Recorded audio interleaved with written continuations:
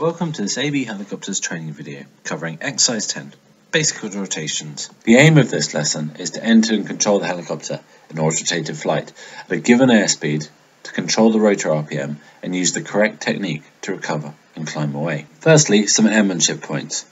Before the exercise should be started, a Hazel check should be carried out. More on this shortly. The wind velocity should be known, as should the rotor and the engine RPM limits of the given helicopter. Finally, the performance and the height of void curve should be reviewed before commencing this operation. The Hazel check is an important safety precaution that should be carried out before conducting the manoeuvre. Firstly, is the height suitable for the manoeuvre, and is the recovery altitude specified? Next, is the area that the manoeuvre is carried out suitable in the event of an engine failure? Next, security. Are there any loose articles in the cockpit that could impede on the flight controls? Are all the seatbelts installed and tight? Check that the engine temperatures and pressures are in the green, and if using a Robinson 22 or Robinson 44 with a carbureted engine, for example the Raven 1 or Astra helicopter, first apply full carb heat at least 10 to 20 seconds before commencing autorotation.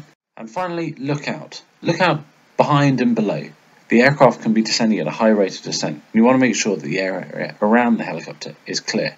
I suggest a 45-degree clearing turn to the left and then to the right, or indeed a full 360-degree turn. For this basic autorotation, the R44 should be flown approximately 70 knots, whilst the R22 should be held slightly slower, about 65 knots. However, both aircraft, the pilot should aim to keep the rotor RPM at 100%.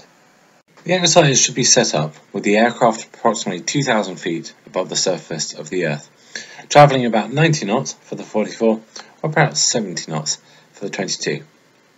Once the Hazel check has been completed, the pilot can enter the autorotation. The entry procedure is as follows. Firstly, lower the collective. Hold the nose up with aft cyclic, and don't forget to apply right pedal to balance the helicopter. Once the collective is fully down, the throttle can be rolled off and the aircraft will now be in autorotation. Note, in the 22 and the 44, there is a slight buzzing noise from the overriding sprout clutch when the aircraft is in autorotation, which is a key sign of when the throttle can be rolled off. Then, check the RPM to maintain 100% rotor RPM and maintain 70 knots in the 44 or 65 in the 22. During the descent, take a note of the rate of descent, which should be somewhere between 1,600 and 2,000 feet per minute. Have a look at the angle of descent and the distance covered, which changes on a daily basis depending on the wind strength, the weight of the helicopter, and the persons on board. Take a note of the rate of descent, which should be somewhere between 1,600 and 2,000 feet per minute. Have a look at the angle of descent and the distance covered, which changes on a daily basis depending on the wind strength, the weight of the helicopter, and persons on board. At this stage of the training, a power go-around will be performed. First thing to do is to roll on the throttle. Above 80%, the governor will catch the RPM and cause the engine RPM to rise to 101%. Next, start to apply power, raising to max continuous power. Simultaneously, make sure that the aircraft attitude is maintained in a speed stable attitude holding approximately 65 knots. We will now cover some of the limitations and considerations to be aware of when conducting this manoeuvre. First of all, the RPM limits of the helicopter. Now in the Robinson series, this ranges from 110% to 90% with the engine off. We'll now look at how to control that RPM. So, firstly, you can use the collective. If you lower the collective, the pitch on the blades reduces, which causes a corresponding reduction in the angle of attack. The drag reduces, and that allows the RPM to increase. Conversely, as the collective is raised, this pulls the RPM down. The pitch of the blade is increased, the angle of attack increases, and the drag increases. Another way of adjusting the rotor RPM in autorotation is through changing the disc loading. So, disc loading is the total weight of the helicopter divided by the rotor disc area. Whilst the rotor disc area is fixed during flight, the weight of the helicopter can change. Weight is a function of the mass times by the acceleration or g-force. So by pitching up the helicopter, we can increase the g-force, and by putting the nose down, by pitching down, we can reduce the g-force. Now, this has an effect on the overall RPM. By loading up the rotor disc, i.e. by pulling nose up, that can cause the rotor RPM to increase, and by offloading the rotor disc by pitching down, that reduces the RPM. The airspeed of the helicopter can also be used to adjust the RPM. By speeding up, increasing the airspeed, this will also cause the RPM to rise. Likewise, by slowing down the helicopter, the RPM will decrease. There is a limit to this though, however, and the pilot operating handbook puts the maximum airspeed during an autorotation at 100 knots in the R44 and 102 knots in the R22 helicopter. On the 44, this is marked by a barber pole on the airspeed indicator. Finally, we'll have a look at the effects of turns during autorotation on the RPM. In a similar manner to disc loading, if you roll into a turn, the RPM will increase, and as you roll out of the turn, the RPM will decrease.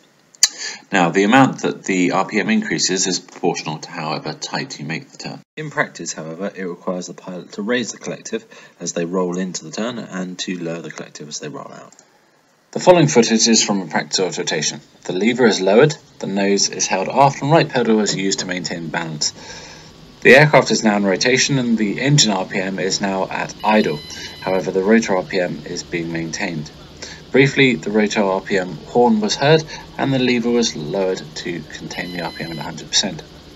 Helicopter is now just being flowed towards a clear area. Note the rate of descent in the upper left hand side of the console. The aircraft is being held at 70 to 75 knots. Approaching 1,000 feet above the ground, a power go-around will be conducted. The first thing to do will be to roll on the throttle, and above 80% the governor will match the RPM. Now that the RPM is matched at 100%, power is being added. It's currently at 20 inches, the nose being raised for a go-around. We'll now have a quick review of some basic autorotation theory. Below is a diagram looking at the simplified forces acting on the helicopter in flight and in autorotation. So first of all, in powered flight. In simplified terms, the lift is equal to the helicopter weight and the drag of the blade and the airframe is countered by the engine torque. Now if we look at this, the blade element itself, key features of note are that because of the relative airflow angle, the lift-induced drag is acting to slow the rotor, i.e. it's acting behind the axis of rotation, and the lift is incanted to the rear. However, in autorotative flight, the lift is still equal to the helicopter weight, the drag is still present, but it's counteracted by what we call the autorotative force. This is due to the same forces which act on a sycamore leaf as it falls from a tree. The airflow comes from beneath the helicopter, so the lift force is now angled forward of the axis of rotation. This overcomes the profile drag of the blade and keeps the blades driving forward. As part of the air exercise, your instructor will demonstrate an autorotation to the ground, which is also known as a simulated engine-off landing. This will be done overhead and airfield. It's very similar to the practice autorotations as described earlier on in this lesson. We will also look at the variable flare technique. So the autorotation is entered and the RPM is maintained. However, instead of doing a power go-around, towards 50 feet above the airfield, a variable flare is commenced. The following footage shows this in more detail. The autorotation is set up with the aircraft approximately 750 feet above the airfield. As it turns on to final approach, the autorotation is entered with the lever being progressively lowered. Once the lever is down, the throttle is rolled to idle. That's confirmed by looking at the tachometer needle split, top right. The aircraft is now descending about 70 to 75 knots towards the airfield with a rate of descent about 1700 feet per minute. As we approach approximately 50 feet above the airfield, the nose will start to rise as we progressively flare. A bit of a half cyclic and the airspeed bleeds off. The flare then tightens. Careful to make sure that you don't strike the tail on the ground. Level the helicopter, keeping it straight with the pedals, and raise the collective to cushion the landing. To summarise, for this exercise, before entering autorotation, always perform a Hazel check. Then, lower the collective, right pedal, half cyclic. Control the rotor RPM by using the collective, aircraft speed and the disc loading. The notes in this video do not supersede the aircraft flight manual. Always seek formal instruction with a qualified instructor.